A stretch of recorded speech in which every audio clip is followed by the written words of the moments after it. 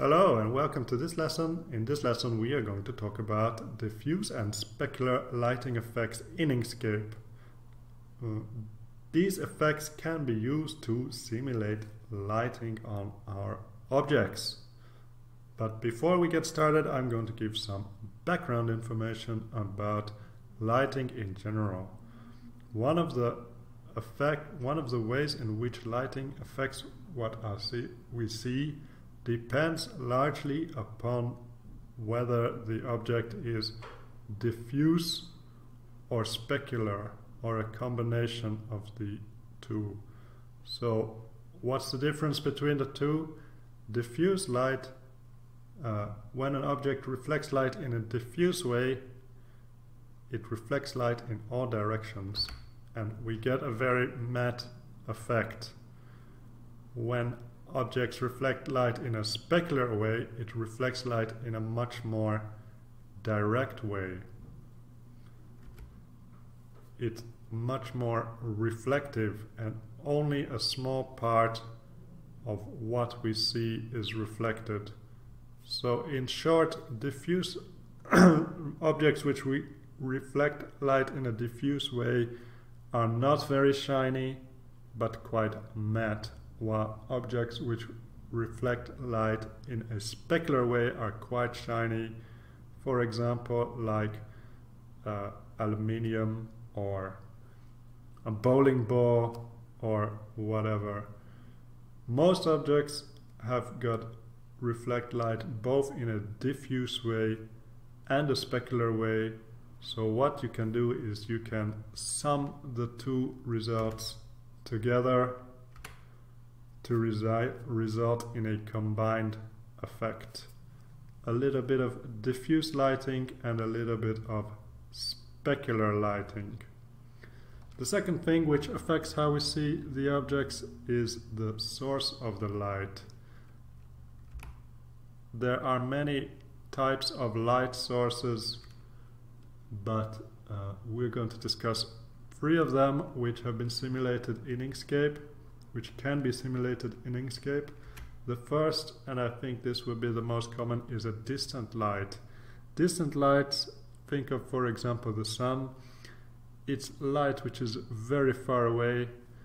The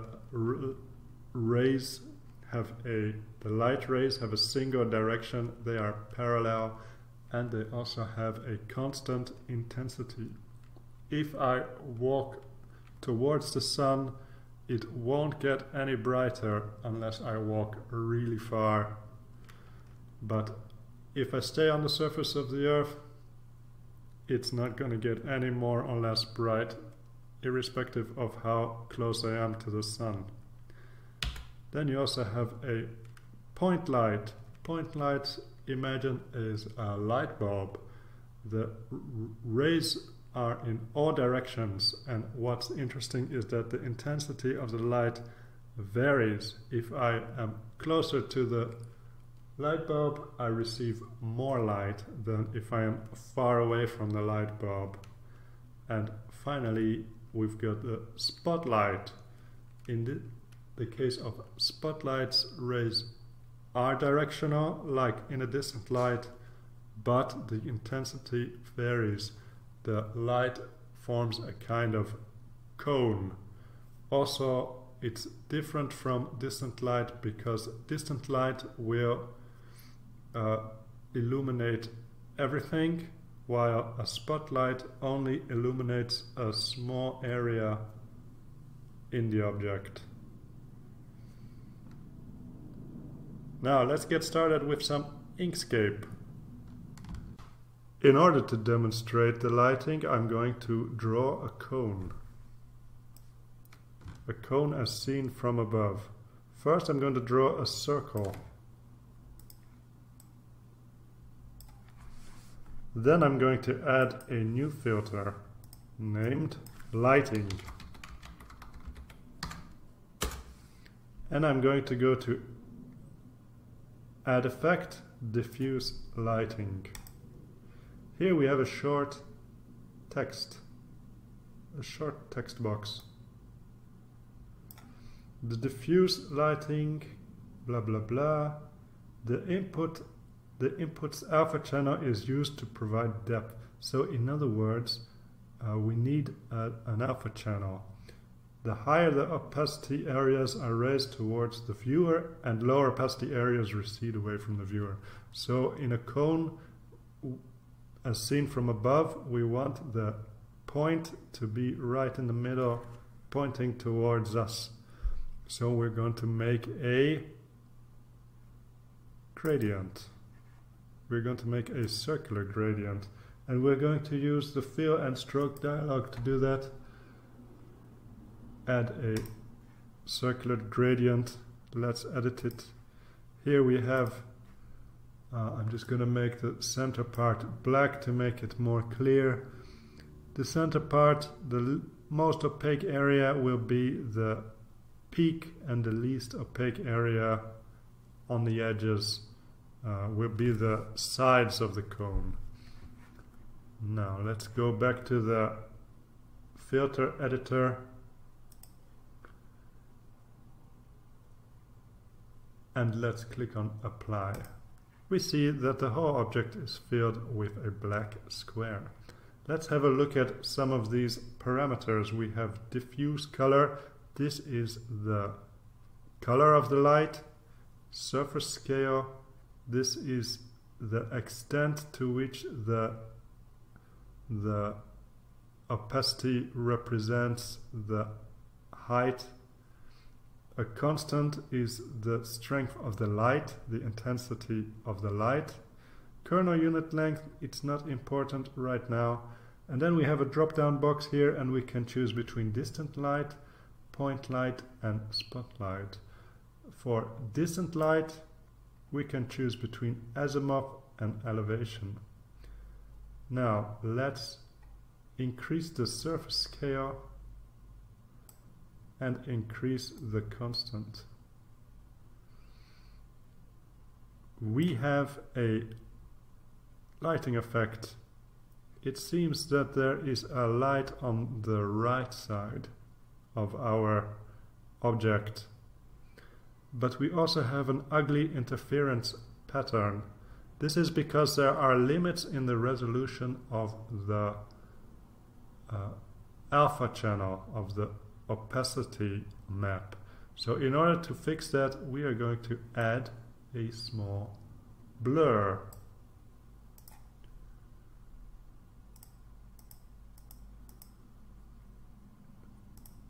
%5 blur should be enough.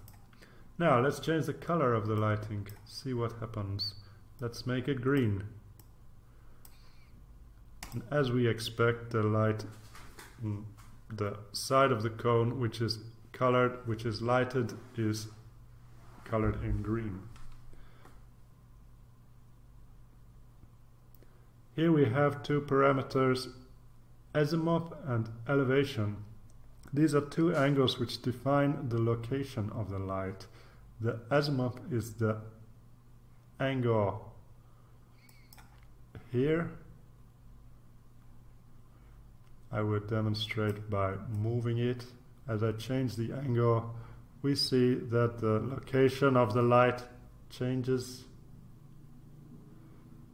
And elevation is how high above the horizon the light is. So if right now it's at 0, which means, imagine that's the sun would be exactly on the horizon.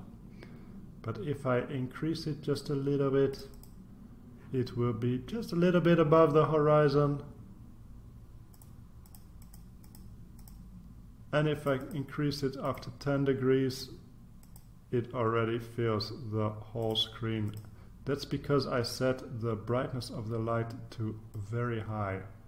But if I just give it a reasonable amount,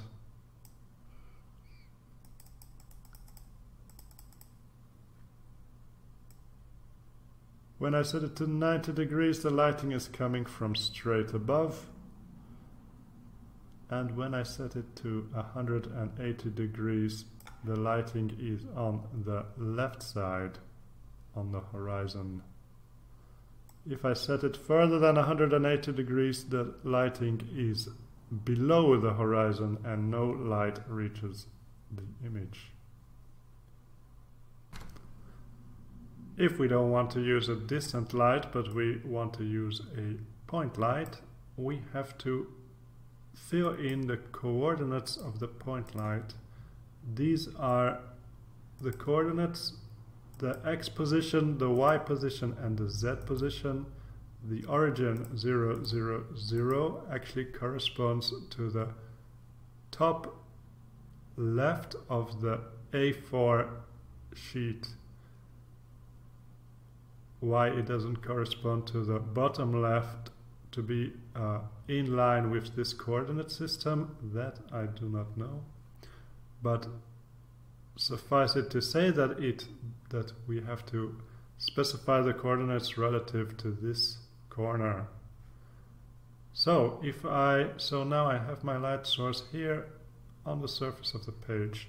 The z coordinate is the height, and if it's positive, it's closer to us, and if it's negative, it's further away from us. So let's put the height to 50, for example, and we see that the point light is raised above the surface of the paper. I can also change the y-axis, the y-coordinate, to 500, for example, and I see that my light source has moved downwards. I can also move it further to the left, for example to negative 200, and we see that the light source has shifted to the left. Finally, we can also use a spotlight. A spotlight requires two coordinates, the location 0, 0, 0, and the coordinate of a point which it's pointing at. So, for example, if I put the location at 0, 0 and give the height to be 50, and I want the spotlight to be pointed at the position here, that would be around 300 and also 300.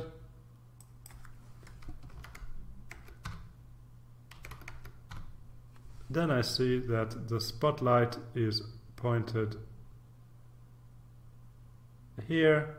Let's say I want to change the cone angle of the spotlight. Now it's quite high, it's on 100, but if I set it to 40, 30, less and less and less. If, for example, I want my spotlight to be pointed straight down, then I set the location of the light to be exactly the same x, to have exactly the same x and y coordinates as the location that it's pointed at. Only the z coordinate is different. So if I change the cone angle now, I see that I only get a circle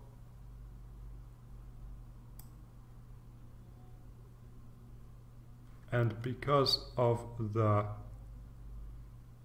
height map, I have some interference in my circle.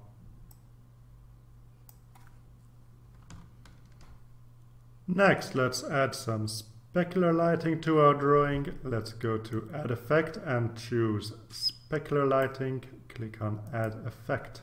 Let's move it up above Gaussian Blur. Now, we want an input for our specular lighting. Remember that we need an input with an alpha channel, or where the alpha channel represents the height map of the object. This is our source graphic. At the moment we had the diffuse lighting as the input, the output for the diffuse lighting effect as the input, which is completely opaque. We want the source graphic as the input for the specular lighting.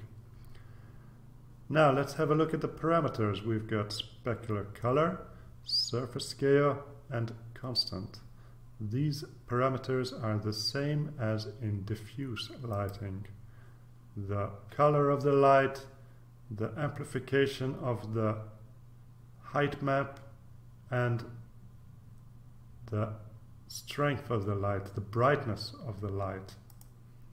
I'm going to set my height to 5, the amplification of the height to 5. Then we have exponent. Exponent describes the extent to which the light is reflected in a specular way. If the exponent is set low, the light is reflected in a more diffuse way, and if the exponent is high, the light is reflected in a more specular way. So, in other words, the exponent determines how shiny the object is. If it's the higher the exponent, the more shiny the object. The shinier the object.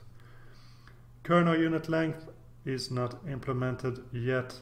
And then, like with diffuse light, we have distant light, point light, and spotlight to choose from. Let's choose distant light, and let's change the color to make it a bit more easy to demonstrate what's going on, to pink. So remember, the specular lighting is pink. And let's change the constant and the exponent. The exponent to 4 and the intensity of the light to 2. And now let's combine the specular lighting and the diffuse lighting. So don't forget that the diffuse lighting now has no output, or the output is going nowhere. It's just a specular lighting which is blurred and for which we see the result here. We want to combine the output of the diffuse lighting with the output of the specular lighting. So let's click on blend, click on add effect, and combine them rather like this. We now have the specular light on top of the diffuse light, and let's use the specular light to lighten the result. Let's decrease the strength of the specular light a little bit, and let's move the azimuth angle to about 180 degrees.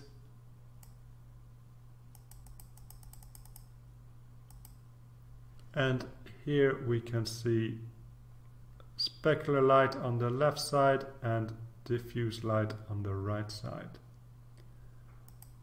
As I change the exponent, we see the effect it has on the filter or the intensity.